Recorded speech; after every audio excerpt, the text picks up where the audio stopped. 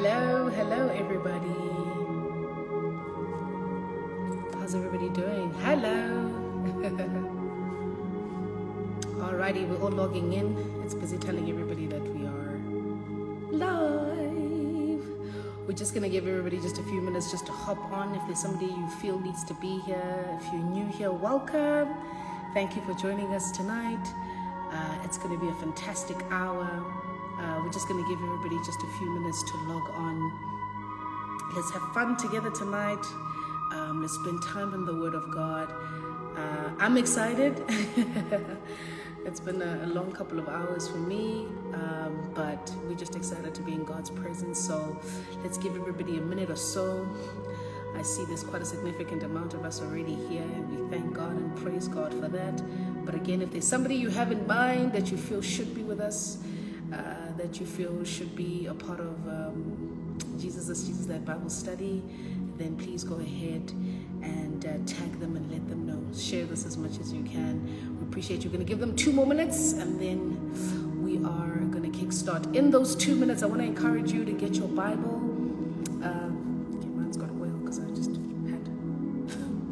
just lotioned my hands. Get a Bible, get something to drink. Get a notepad. And I see some of you guys have been teasing me on the socials. I always say this: I love the cute notebooks. I really do think they're cute, especially the ones with the little verses on them. They're amazing. But I do want to encourage you from an economic perspective and also just functionality and practicality. I want to encourage you to get these thick books, right? These notepads, yep, the ones we use at school. Just think of it like this: if you're studying a subject in varsity, or you're in matric in high school, you know, the cute little notebooks are not going to work if you're taking notes. You need a bit of room, you need a bit of space. I don't want you to be shy when you're writing out, so I want to encourage you to please get a notebook, or use whatever system works for you, quite frankly, but something that allows you to freely take notes without considering too much and worrying too much. Alrighty, it's Thursday again. I just want to check the sound. If we're good with the sound, then we're good to move. We're good to move if we're good to the sound. I know just one of the team members will let me know. It's always so weird if I have Bible study somewhere else and then I come back home. It's like it feels a little bit different. Last week I was with my mom and my grandmother in Cape Town. We were having a grandcation. It's when you take your grandmother on vacation and your mom comes along. 3 generations deep. Sound is good. Thanks, Swinny. I appreciate it. Alrighty, we're going to get into it. Let me quickly just introduce myself to everybody who's new here.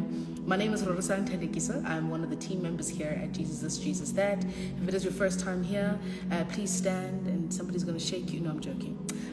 We are so glad to have you. We're excited for you to be a part of tonight. And we really do believe that God wouldn't lead you this way unless He has a good word for you that is transformative, that will change your life, that will mean something to you. We love the idea that we can come together and Bible study together. But what we love more than that is that God is intentional with each and every one of us. There's about 4,000 of us, 5,000 of us now here on this live. And God is intentional about each and every one of the 5,000 that's here. He is incredibly intentional with all of us. So please use this time wisely. If it is your first time, you are our prayer point. You are exactly what we've been praying for. So we are so glad to have you. And of course, to our family at large, what it does, family. Good to be back. It's another Thursday. It's the 3rd one for the year. We're starting quite... and we just pray that God will continue to keep the momentum. And we're just excited about the things that God is doing and the year that we're going to have as a Jesus That family. And more than us, just as a family, as a community, individually, just what God is going to be doing. I just want us to pause for 2 seconds. And I get these all the time, but there was just such an influx of them this week. Last week we spent a significant amount of time praying.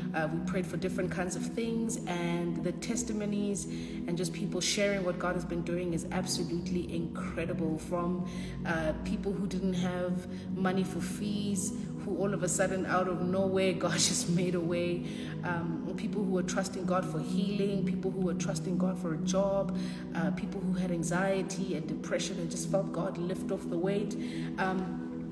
I even had family members that we were praying with for a family member's healing, and that family member passed on, and I was so nervous. I was like, oh Lord, where am I even going to start? And I was just blown away at just how they were declaring God's goodness and his mercy, and that they had seen him even in this time. And I just want us to take this time just to thank God. And maybe that's not your case right now, but it is hope, right? That God is indeed moving and he's answering our prayers and he's hearing us, and that it's very important for us to stand in the gap for others, to continue to pray, to continue to have faith, to continue to trust that God will make a way. We started the beginning of the year declaring it the year of lilies and birds, and if you have not watched that, I want to encourage you to go check it out. It's basically what we're standing on for this year, and that is that we are incapable of worry. Why? Because God is with us. Then last week we looked at the story of Noah, and that we need to be righteous until it rains, and that speaks to relationship. It speaks to walking with God. It speaks to knowing that God has got you. What we know about Noah is that not only was he righteous or he was blameless in his generation, but the Bible tells us he walked with God, right? He was 600 years old, and God still gave him an incredible mandate for him to fulfill, one that would go down in the history books. Even you and I today are still speaking about that miraculous encounter that he had with God. So we want to just encourage you never to lose hope. But Lord, we want to pause and say thank you. If wherever you are, if you're in the car and you're driving home, if you're at work and you're listening on your earphones, if you're watching this a little bit later on, if you're at home in the comfort of your own space, you're watching with your family, you're watching with your friends, I just want us to take 2 minutes just to thank God that, Lord, we see what you're doing. We see the answered prayers. Thank you. Shall we pray? Father, we thank you tonight, Lord God, for just your faithfulness and your word over us. Thank you, Lord God, that you are a God who answers our prayers. Thank you, Lord God, that we're beginning to see the goodness of the Lord. Taste and see that the Lord is good. Lord God, we just want to stop and just acknowledge your goodness and your mercy over our lives. Lord God, we want to thank you, the great King, and just give you all the glory and the praise, Mutimaka, that tonight, Lord God, some of us, our prayers are still not answered, but some of us, Lord God, you have made a way. You have carved a way for us in the wilderness and in the desert. And Father, we thank you for that. And as a family, Lord God, of Jesus this, Jesus that, where we stand together week in, week out, in agreement in prayer for ourselves and for our friends and families and our communities. Lord God, we want to just acknowledge just how good you've been to us, Lord God. Thank you for the testimonies that are flying in, Lord God. Thank you for the testimonies that we're hearing about, Lord Jesus. And we pray that this is the beginning of just your goodness and your mercy. This is the season, Lord God. We will hear of your goodness. We will hear of your great works. And indeed, they will be marvelous in our sight. Thank you for the gift of testimony. Thank you, Lord God, that we can use our mouths to declare your goodness for the things we've seen you do in our lives. We thank you for those students, Lord God, that you're making a way for. We thank you for those, Lord God, who are not well, that you've answered their prayers and healing is coming. And while we added those of us who are still waiting on you, Lord God, who are still trusting on you, renew our strength in the mighty name of Jesus Christ. Give us the grace to stand on your word in the mighty name of Jesus Christ. Lord God, we just wanted to come with a heart filled with gratitude to say thank you. Thank you for every student who's got an opportunity to study. Thank you. Thank you for the students who are yet to receive, Lord God, a way through. Thank you. Thank you, Lord God, for the healing. Thank you, Lord God, for the redemption. Thank you, Lord God, even for those who are yet to receive it. Thank you. We don't take it lightly. That not only do you spend time with us and you dwell in our midst and you grace us with your presence, but Lord God, even on top of all of that, you love on us, and even on top of that, you answer our prayers. Thank you. Thank you. We are grateful. We are grateful. Thank you that you're doing it for our friends. Thank you that you're doing it for our family members. Thank you that you're doing it for Jesus this, Jesus that members. Thank you that you're doing it for our church members. Thank you that you're doing it for our communities. Thank you. Thank you. Thank you. In the mighty name of Jesus Christ, we are grateful that we're able to see your goodness. And the devil loves to keep us in a place where we only see what is going wrong. But we, Lord God, want to turn our eyes to everything you have done, your great mercy and love for us. Thank you. In Jesus Christ's name we pray. Amen. Amen. Alrighty, we're going to get into it. Okay, so, woo! You guys said the sound is good, right? I'm going to try and leave it alone because I keep adjusting it. So if it's good, then I'm going to trust what you guys are saying. Father, here's your word. We thank you for it. We thank you that it is a light unto our path. Thank you, Lord God, that your word stays true. Thank you that you watch over your word to perform it. Woo! What a glory that you watch over your word, that you guard your word. Thank you that you take your word so seriously. And Father, as we come together in this time to go through your word, to hear your word, we pray that our hearts and our minds will be aligned, Lord Jesus. That we will not be distracted, that this hour will be used effectively. I pray, Lord God, that you anoint my lips. Let it be you who speaks, Lord God, not my biasness, not my opinion, not my life limitations, Lord God, but just your goodness and your mercy displayed in your word. In the mighty name of Jesus Christ, we pray. Bless your word, Lord. Bless your word, Lord. Woo! Okay, cool. Well, we're going to get into the word tonight. So forgive me if I'm a bit not behaving. Like I said before we started, that in the beginning of the year, well, when we came back for Jesus is Jesus, that we looked at the year of lilies and birds, and that was speaking about not worrying and placing our trust in God, and just the anxiety that comes with the beginning of the year, the overwhelming feeling, the many declarations that are made, the almost like if you're saying it, then hopefully it's going to happen. And we were kind of just establishing that it happens out of relationship, that we cannot continue to teach that you can just call it a year of progress and then have nothing to do with God. Call it a year of great blessing and you're not with the one who blesses. And that we don't function from a place of worry, that we function like lilies and birds, resting in God's promise. The last week I looked at Noah, and for me, such a I'm still eating from that word. Such a profound part of scripture, maybe a part that I overlooked, or because I had heard the story of Noah so many times, you know, it's those first couple of verses that introduces this part of scripture and says that he was a righteous man, that he was blameless in a generation that God was about to wipe out, that God stops in his track to preserve Noah, to have a covenant with Noah, even though he has found that entire generation, basically he's found himself in regret for that generation. Hence he removes that entire generation.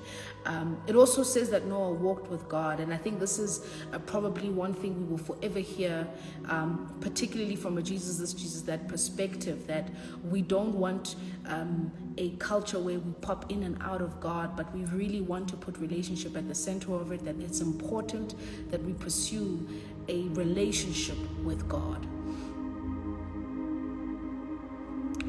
Right? That Noah got to do the things he did for God, not because he was a too goody shoes, or he was 600 years old and he was old and God just like, oh, I felt sorry for him. No, it's because he was righteous, that he pursued relationship. He made God a priority. And that's the message that we want to rest on for the rest of the year. That relationship is key. Right? We don't want dependency. We don't want you dependent on a Jesus this, Jesus that for you to have an encounter with God. We don't want you dependent on anyone, dependent on anything. It's the word of God. It's your relationship with him that ultimately is key. I think it was one of great leaders in the past, they were like, there's so much word that's been put out there that's been taken out of context. There's false prophets, there's all sorts of things where God's word is just being used and to manipulate people, to make people do stuff, to whatever the case may be. I mean, it's nothing new. It's always been there.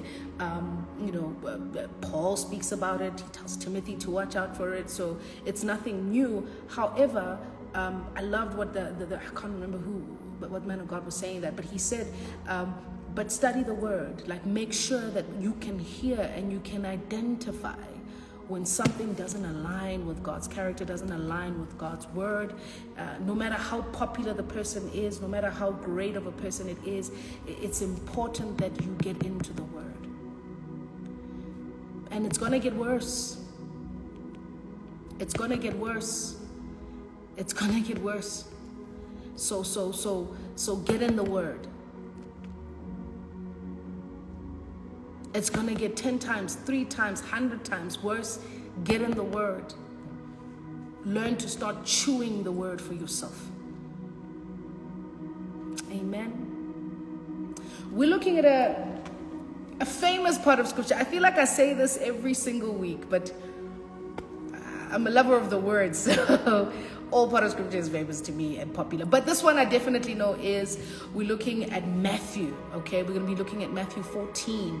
It's an infamous part of the story. It's a side of Jesus that, kind of gets everybody waiting with bated breath. It's that story that you hear non-Christians talk about. It's the story that Christians use, to kind of like look at our God type of thing. It's the story that gets most people excited. It's also one that many have tried to reenact. You'll see if you go on YouTube or anywhere, trying to walk on water like Jesus did. So we're going to go to that part of scripture today, the part of scripture where Jesus walks on water.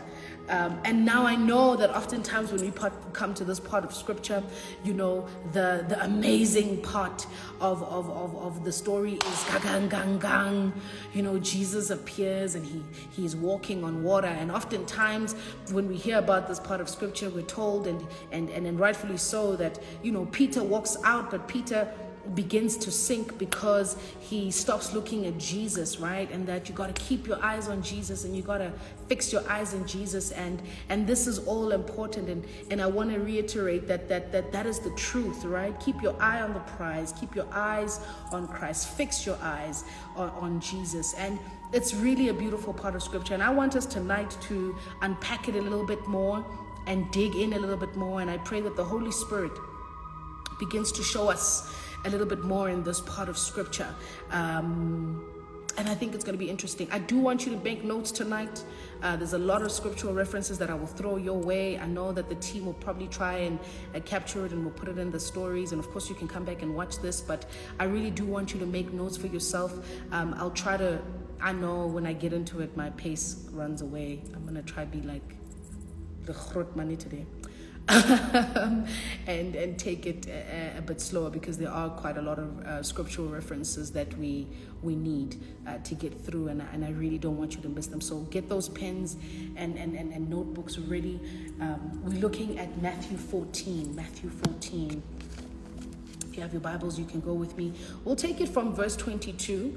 I will make reference to the upper part, or the verses before verse 22, but I will let you know once we're looking at them. But I guess our main focus or context today is coming from Matthew 14. We're taking it from verse 22. The Bible says, immediately Jesus made the disciples get into the boat and go ahead of him to the other side while he dismissed the crowd.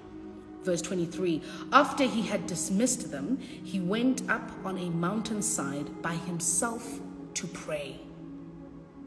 By himself to pray. Later that night, he was there alone. Verse 24, and the boat was already a considerable distance from the land, drawn by the waves because of the wind that was against it. Verse 25, shortly before dawn, Jesus went out to them, walking on the lake. Verse 26, when the disciples saw him walking on the lake, they were terrified. They said to themselves, it's a ghost, and they cried out in fear. Verse 27, but Jesus immediately said to them, take courage. It is I. Do not be afraid. Verse 28, Lord, if it's you, Peter replied, tell me to come onto the water. If it's you, tell me to come onto the water. Verse 29, come, Jesus said. Then Peter got down out of the boat, walked on the water, and came toward Jesus. Verse 30, but when he saw the wind, he was afraid and began to sink. He cried out, Lord, save me. Verse 31, Jesus immediately reached out his hand and caught him and said to him, you of little faith, why did you doubt?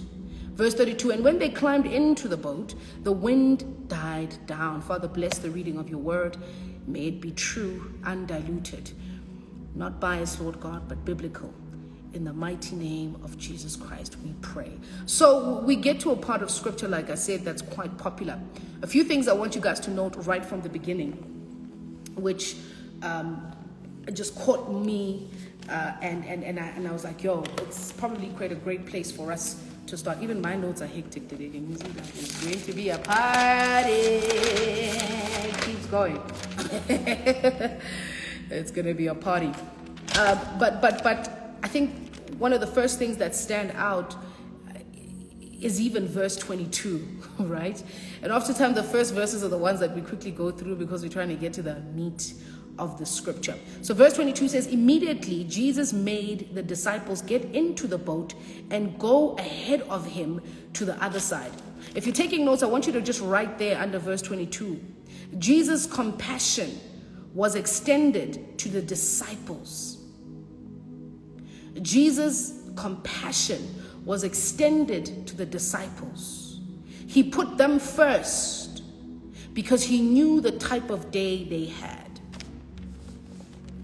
Jesus puts them in the boat and tells them to go ahead. He is immediately aware of how long of a day they've had, the amount of emotional turmoil that they've gone through. He puts them first and he sends them to go, and he stays and he dismisses, according to the Bible, the crowd.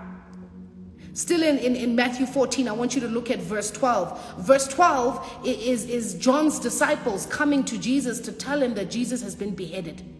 John has been beheaded. Now, these are obviously not the best news to hear. I can imagine the grief that they were stricken by. I can imagine how difficult of a day from that moment, even knowing how John was taken out, even knowing that his head was put on a platter as a display. John's disciples come to Jesus after burying his body to come and tell him the news that John had been beheaded. In verse 13, you see that Jesus withdraws the group onto a boat to privately find a solitary place. They hear these great grievous news, and Jesus immediately withdraws them in a boat to find a solitary place where they could privately be. But the Bible tells us that because of the need and the urgency that was around for Jesus and his word and his healing, that the crowd followed him. The crowd followed them to their place of solitude. The crowd followed them to the space that was meant to be private. The crowd were hungry for God's word. In verse 14, the Bible tells us that Jesus had compassion over them. Jesus had been healing the whole day. He had been preaching the word and healing multitudes. They just got the news of John the Baptist, but the Bible tells us that he still had compassion on the crowd, meaning he continued to perform healings. In verse 20 of Matthew 14, we see them feed multitudes.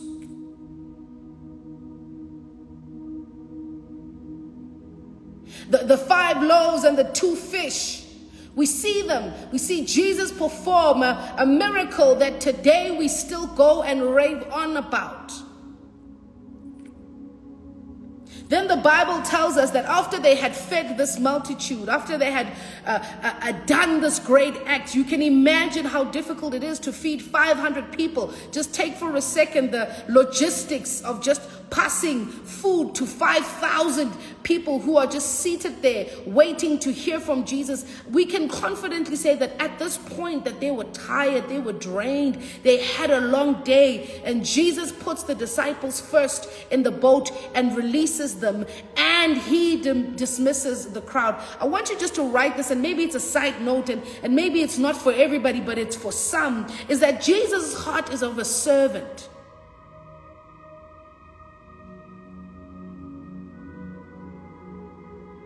That you and I know that in our generation today, the most important people are the ones that are released first.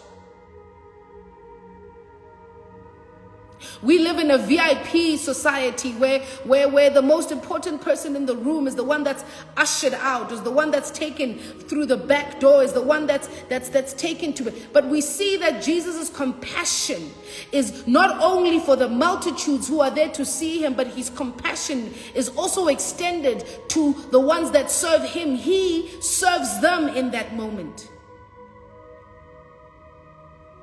If you read the top part of chapter 14, you'll realize at some point the disciples were asking Jesus to release these people so that they can go and find food for themselves. And Jesus was like, no, what do we have here that will multiply and feed? As long as they're here, as long as they are with us, they are our responsibility. We can take care of them. See, Jesus understood that as much as the disciples wanted to be there, wanted to serve, that he had a compassion for them that the disciples couldn't quite comprehend.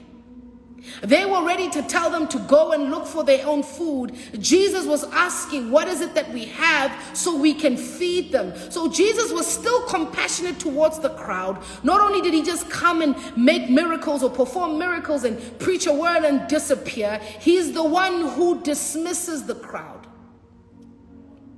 He loves on them till the very end. He serves them till the very end. And if you're a leader and you're in this live today, and maybe it speaks to how we lead, is that, are we serving? It's a story for another day.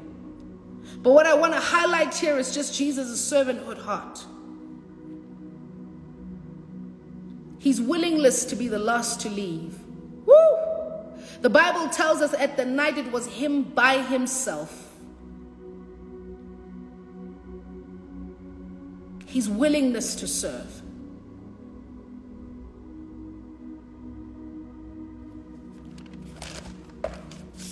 If you're taking notes, we look at verse 23. And after he dismissed the crowd, he went onto the mountainside to pray by himself. The one thing I want you to take note here, if you're taking notes, right there, relationship. After hearing of John, after healing the sick, after leading with a servant heart his disciples, after taking care of the multitudes, after feeding 5,000, after dismissing a multitude, Jesus still prioritized his time alone with God. If you're taking notes, this is what I want you to write. That Jesus, oftentimes in the scriptures, in the midst of everything that is taking place, he makes it a priority to stand before God. So after he serves a multitude, after he performs miracles in front of multitudes, after he does these great acts that people are probably walking home talking about, that, hey, it was 5 loaves, but it fed 5,000. It was 2 fish, but it fed 5,000. There was even leftovers. After he's done all these great miraculous things in front of multitudes, the audience of one was still his priority. And maybe the question we must ask ourselves in that moment, is the audience of one our priority? See, he does these things in front of multitudes, but he does not forget the audience of one. The Bible in verse 23 tells us that he goes to a mountainside to pray by himself. A lot of us, when we've seen God do great things, when we've done great things for God, when we've lived our best life and best day, a phone call with a friend is probably the first thing we do. A WhatsApp chat with a friend is probably the first thing we do. Hey friend, let's go out for drinks to celebrate this and that is probably the first thing that we do. Jesus acknowledges that, hey, a lot has happened today. Let these guys go, but the audience of one is forever my priority. The Bible tells us that he goes with himself to go pray. The things we pray for in private that God does publicly should again be thanked and acknowledged privately. Hope you're hearing me today. The things we trust God for, the things we stand for in faith privately with God, the things we conversate with God, the things we tell God, our heart being displayed to God. When God finally answers or does those things, we too should quickly go back to that private space and pour out our gratitude, pour out our heart. I can imagine that Jesus had a lot to say to God that day. He prioritized the audience of one. Let me also say this: in the midst of everything, the highs and lows of miracles and teaching the word, to hearing the news about John, to performing one of the greatest miracles in history till today, the audience of one. We live in a generation that tells us that the more, the merrier.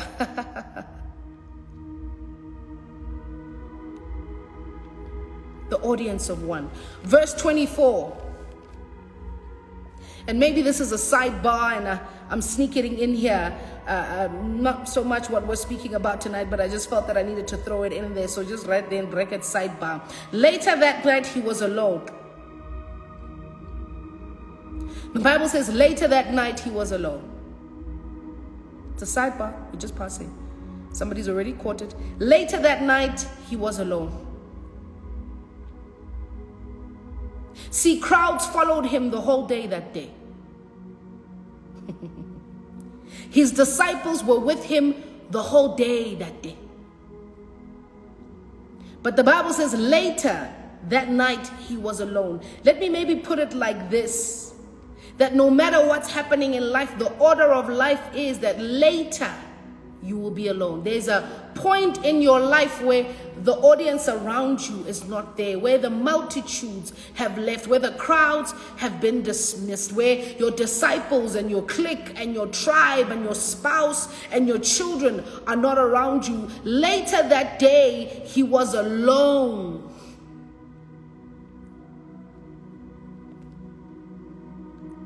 You've got to cultivate a relationship with God that's not stimulated by others. You have got to prioritize a relationship with God that is not dependent on another. Sidebar. Okay, back to the message. Verse 24, the B part of it. The Bible says, and the boat was already considerably a distant from the land. That the boat was considerably far out from the land. So where Jesus was and where the boat was, the Bible says there was a considerable distance between the two. Let me put it like this in a way that we can understand. This is what I wrote. There is a considerable amount of evidence and reasons as to why you can't make it in life.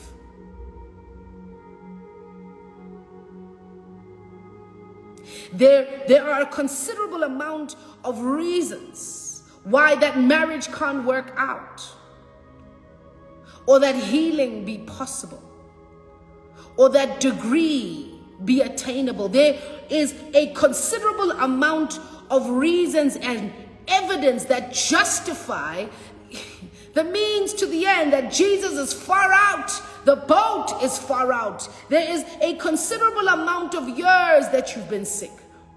There is a considerable amount of years that you've looked for a job. There's a considerable amount of years that you've trusted God for a child. There's a considerable amount of years that you've trusted God for a breakthrough, trusted God for financial freedom, trusted God for the things that you've trusted Him for. There's a considerable amount of time, distance, space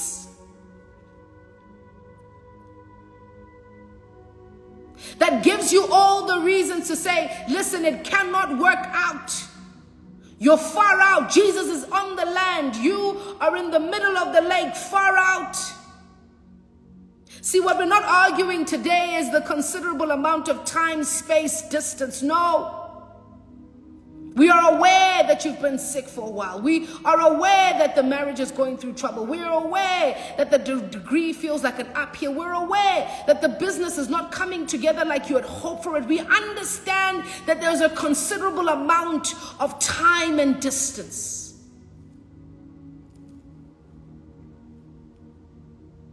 See, at this point in our lives, I wrote here down, it seems as though the waves of life has pushed us too far out away from Jesus. It seems that we've gone too far for Him to reach out for us. It seems that He is in the distance. I can no longer see Him. Can He possibly see me? The sin that I've committed has covered me. I'm too far out.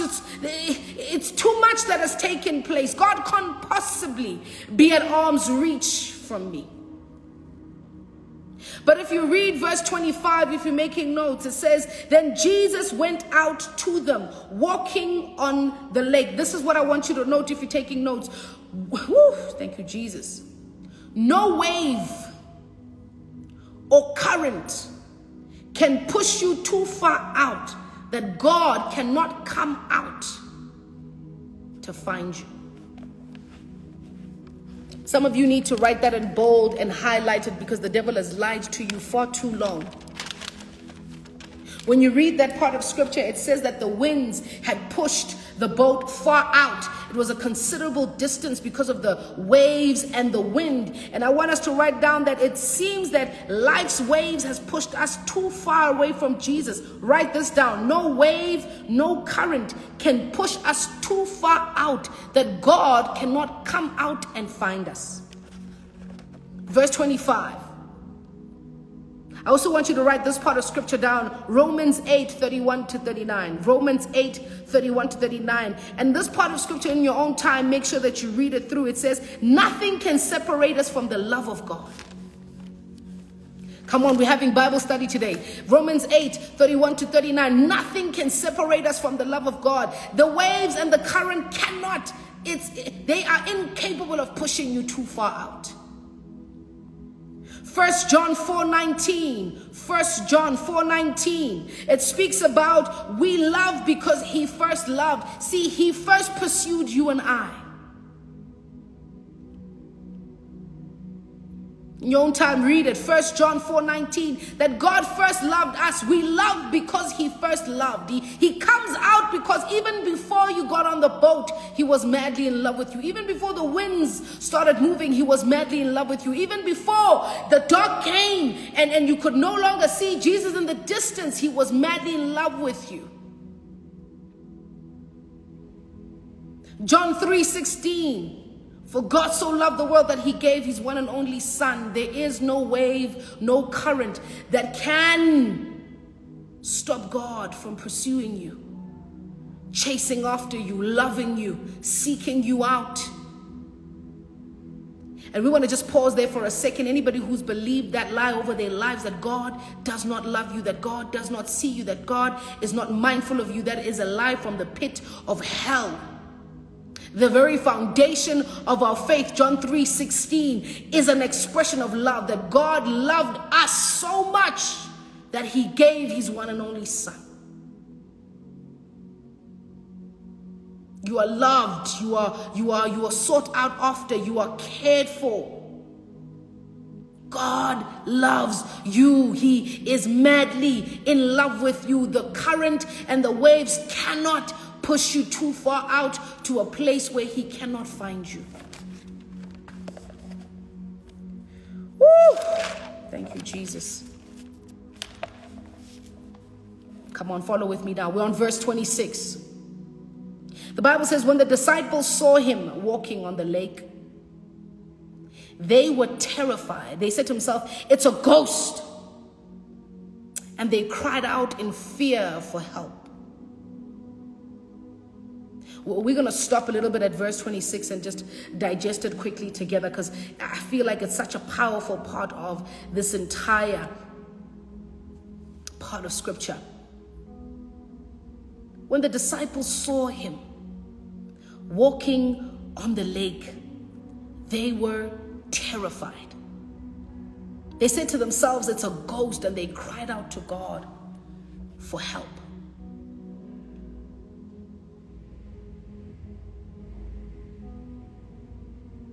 Maybe before I get into it, let's look at verse 27. Verse 27 says, take courage. This is now Jesus responding to their fear and them thinking he's a ghost. It is I. Don't be afraid. Permit me to submit this tonight.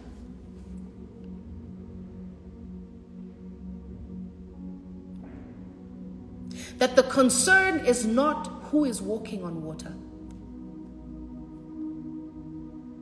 That the matter at hand is not who is walking on water.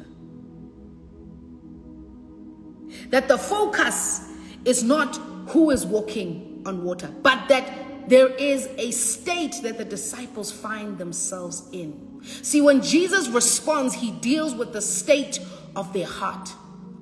He says, take courage. It is I. Do not be afraid. A little later on, he squeals at Peter and says, why did you doubt? You of little faith. See, the issue here is not who is walking on water. The issue here is, why are you terrified? Woo! Help me preach this tonight, Lord God. The concern was never about who is walking on water.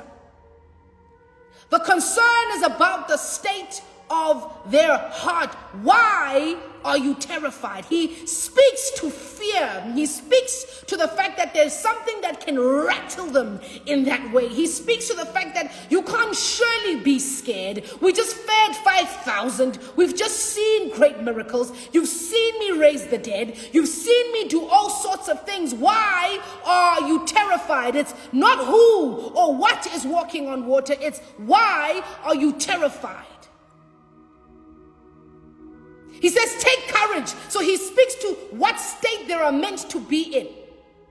He tells them that it's him. Then he says to them, don't be afraid. So get out of the state that you're in. Woo! I hope somebody's hearing me today. He says to them, take courage. That's the state you are meant to be in. He says, it is I. Then he says, don't be afraid. He speaks to the state they are currently in. It's not about who's walking on the water. The question here is, why are you terrified? Why are you terrified? With everything you know, why are you terrified? With everything you've seen me do, why are you terrified? With who you are associated with, why are you terrified? Come on, look at Isaiah 41:10. Isaiah 41:10 says, so do not fear, for I am with you. Woo! Do not be dismayed, for I am your God. Listen to this. He says, I will strengthen and help you. I will uphold you with my righteous hand.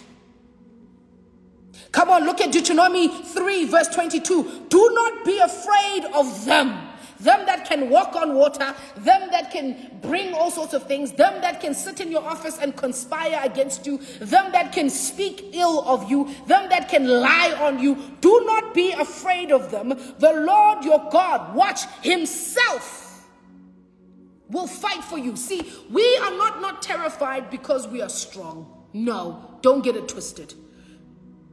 We're not courageous because we've got it all figured out. No, don't get it twisted. We're not courageous because there's a special anointing that is put aside for some. No, that's not the case. We are courageous because God says to us, God himself will fight for us. So it doesn't matter what is walking towards me on the lake. Bottom line is, God will fight for me. Come on, look at Deuteronomy 31 verse 6. Be strong and courageous. Do not fear nor be dread because of them.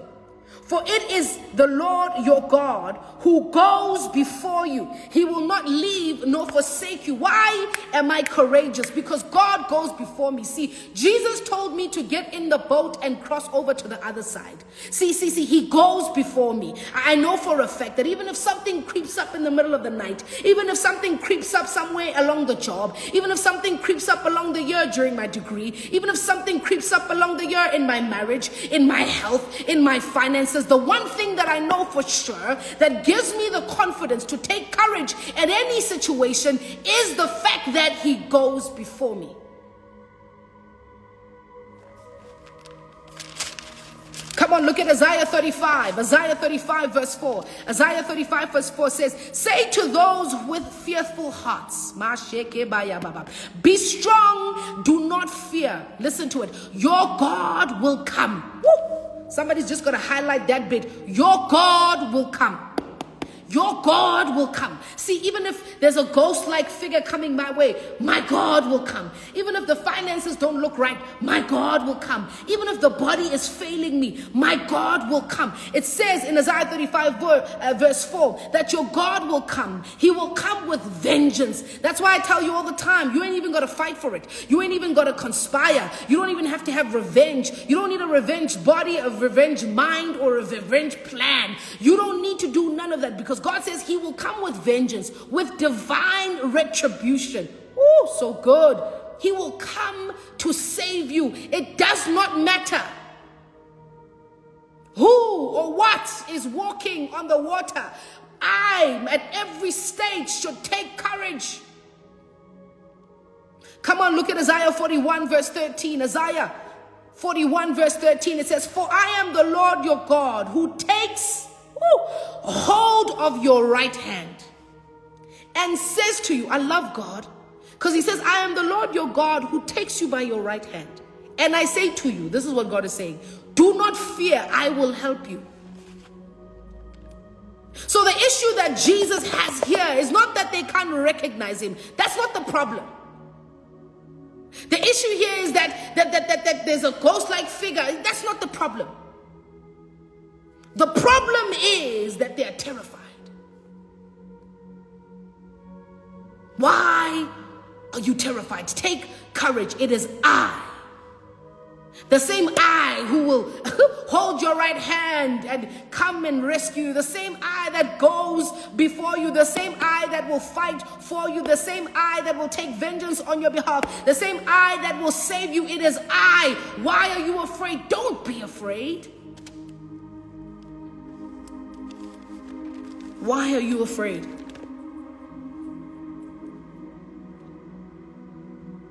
We've got to start believing and taking God at his word. Come on, I hope you hear me tonight. We've got to start taking God at his word. Let me say it like this.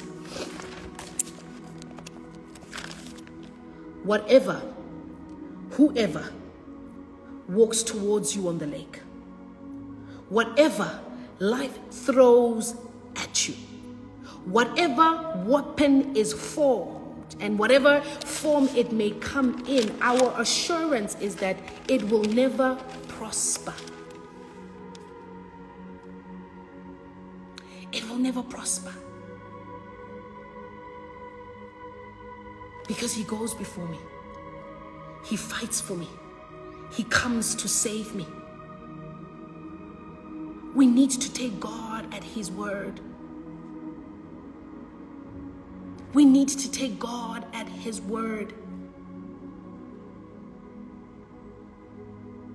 It's becoming evident that we don't take him at his word. That's why at every second glitch in our lives, we walk away from him. That's why at every second glitch in our lives, we speak badly of him. At every second glitch in our lives, we walk away from faith. We walk away from church. We walk away from good relationships that instill Jesus' principle in us. That's why it's evidence that we have not taken him at his word. At every little thing that goes wrong, we are ready to throw in the towel and walk in the opposite direction. Take him at his word. Take him at his word. Verse 28 of Matthew 14. Listen to this. Lord, if it is you, Peter replied, tell me to come to you on the water. Now, oftentimes this part of scripture, and for a number of reasons which I definitely understand, when people look at this part of scripture, they think it was an exchange between Jesus and Peter, in the sense that, you know, prove that it's you. Give me a sign that it's you. Show me that it's really you. If it's you, then you tell me to come, you know. Like, Lord, if this is you saying I must do this, let me see 5 red cars. If it's really you, Lord God, help me. By the end of today, I will see 3 pigeons and 2 chickens. You know, Lord God, if it's really you today, it's like, give me a sign, then I'll move. But something struck my heart that when I read this part of scripture, I remembered Luke 5. And that Simon Peter, they were toiling all night trying to fish and catch fish. And this is when Jesus meets his disciples. Toiling and toiling and toiling all night. And Simon Peter says something profound to Jesus. He says, Jesus, we've been toiling all night, but if you say so, we will throw in the nets. Woo! I hope somebody's already hearing me tonight. If you say so, we will throw in the nets. I want to submit tonight that based on Peter and Jesus' relationship, this wasn't a show me a sign and I will come. I believe at this point that Peter understood that if Jesus speaks something into the atmosphere, not only does he hear it, but creation hears it. I'm trying to behave, y'all, today. Woo! That Peter understood that if Jesus says something, not only does he hear it, but creation hears it. See, when Simon Peter said, we've toiled all night, but if you say so, we'll throw in the net, he understood that, hey, if Jesus said it, then the fish will come. Something we were unable to do throughout the whole night, but because you said it, then surely the fish will come. So Peter is saying to Jesus, if it is you, you must tell me to come. Speak your word.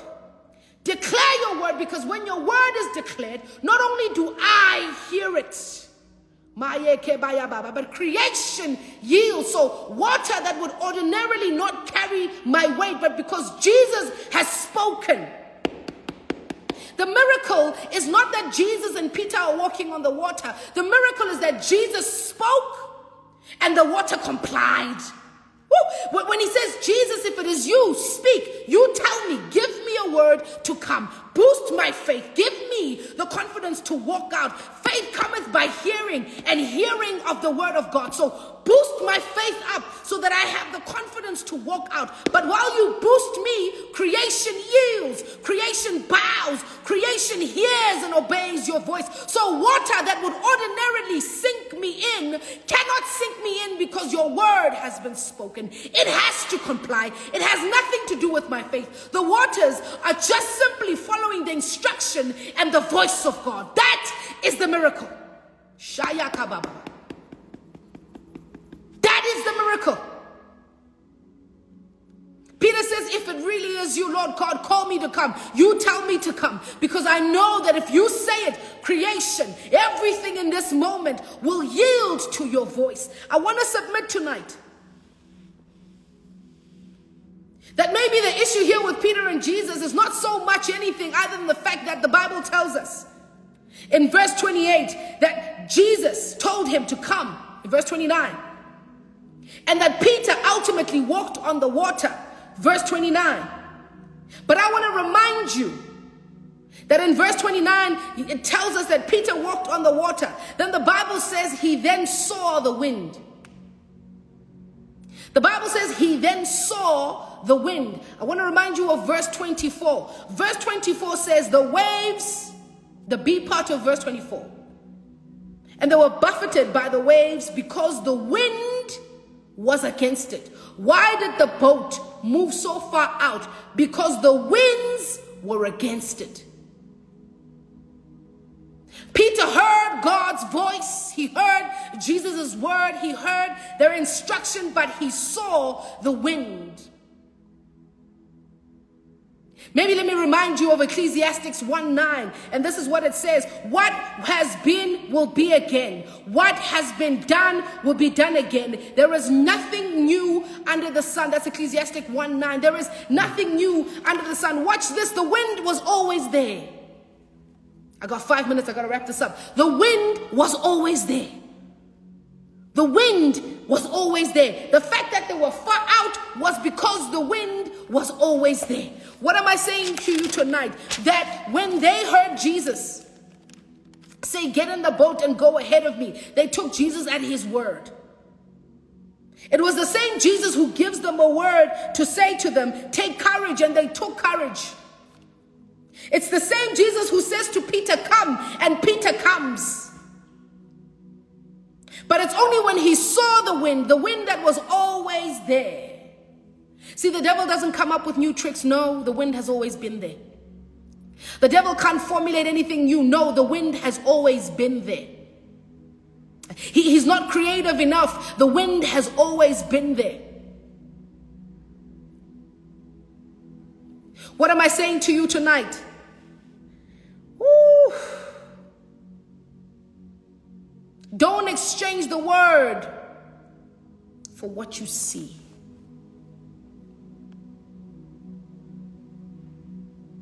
The wind was always there.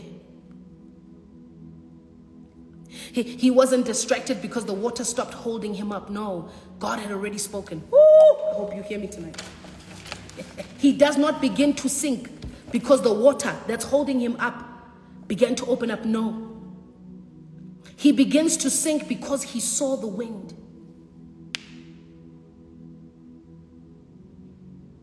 And maybe we're a lot like Peter, where God has given us a word. But we're looking at the wind that has always been there. And because we're looking at the wind, we no longer go with the instruction or the word of God. We no longer lean on the word of God. And listen to the interaction that Jesus and Peter have. Jesus then captures him and pulls him by the hand and makes sure that he is safe and says to him, why did you doubt? Not why did you doubt that it's me, the ghost walking on the water. Told you it was never important. Why did you doubt my word? Why did you doubt my word? Why did you doubt the power in my word? Why did you doubt that the water will do what I asked it to do? Why did you doubt my word? You looked at the wind and doubted my word. You looked at the circumstances and doubted my word. You looked at the lack and forgot that I said that every need you have, I will cater for. I am God, your provider. You looked at the sickness and you forgot the word that I told you, that on that cross there is no illness that God did not cover.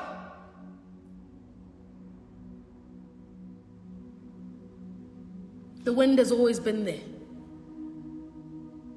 The devil can't come up with anything new. Why are you terrified? Why do you doubt his word? And I want us tonight to look at our own lives and genuinely ask ourselves, what are we terrified of?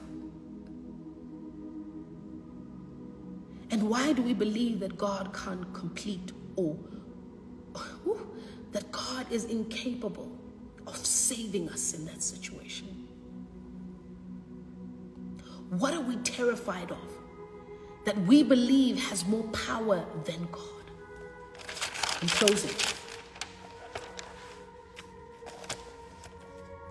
verse 32, the Bible says, when Peter and Jesus got back in the boat, the wind died down. The wind died down. Long after the wind has blown, Jesus is still there. long after the current crisis in your life and the current stress and the current wind, Jesus is still there. The Bible says in verse 32, when they got in the boat, the wind died down. It was never about the boat. The wind. It was never about the wind. The wind was never the star in the story. The wind didn't even feature in the story. We made it feature. Peter made the wind feature by looking at it as something that was more powerful than God or Jesus' word. Then this is the question I leave with you, and I'm out of time. I'm looking at the time. What does the word say? I said in the beginning, we're not going to pretend like the wind is not there. The wind was there, will be there. There's nothing new under the sun. But what does the word say? Rory, I don't have money to go to school. What does the word say? My family's falling apart. What does the word say? I'm trusting God for my business and my life. What does the word say? I'm waiting for financial breakthrough. What does the word say? My body is ill and I've been getting. What does the word say? And see, this is where you and I have the big problem, is that we have glorified our problems so much that we actually don't know what the word of God says about the things we're dealing with. See, when the Bible says study the word to show yourself approved to God,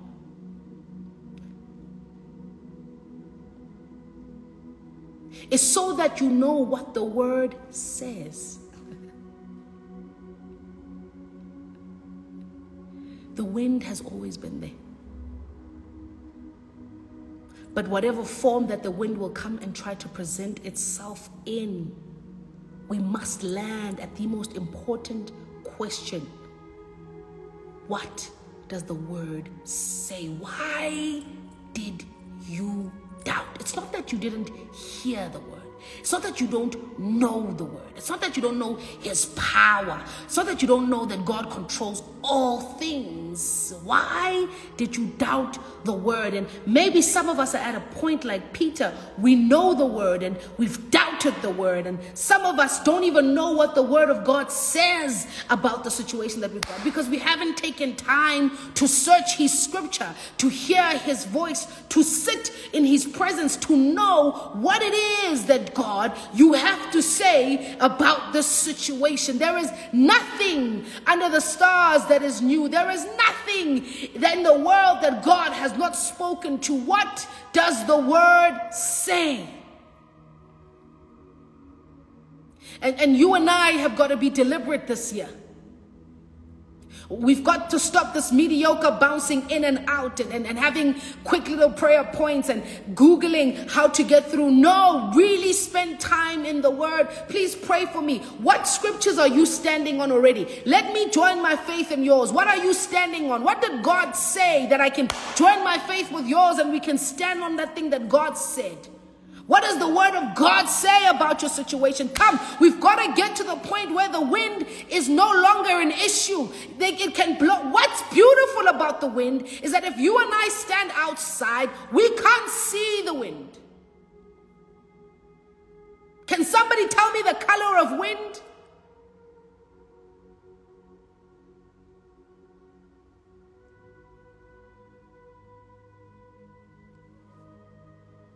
The wind was never the star in the story. Why are you terrified? Why did you doubt? I am the God that goes before you. I am the God that will save you. I'm the God that will hold you up. I'm the God that will hold you with my righteous hand. I'm the God that will hold your right hand and help you. I'm the God who goes before you. Why are you terrified? What does the word say? Let's pray. Father, we thank you tonight. We thank you for your word. We thank you for your faith. Thank you for your word. Woo! We thank you for your word, Lord God. We thank you for your word. I don't even think I have any other thing to say, but Father, we thank you for your word. Thank you that you speak. Thank you that when you speak, creation hears you and obeys. Thank you, Lord God, that there is nothing that we're facing in our lives that you have no word for. Thank you, Lord God, that there's no situations we can find ourselves in that you have not spoken to. Lord God, give us the grace and the will to search your scriptures, the grace to sit in your presence, to hear your voice, to hear what it is you have to say.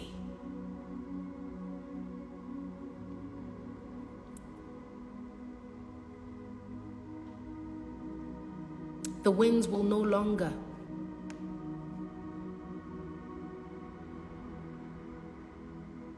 shift us from the things that we've heard.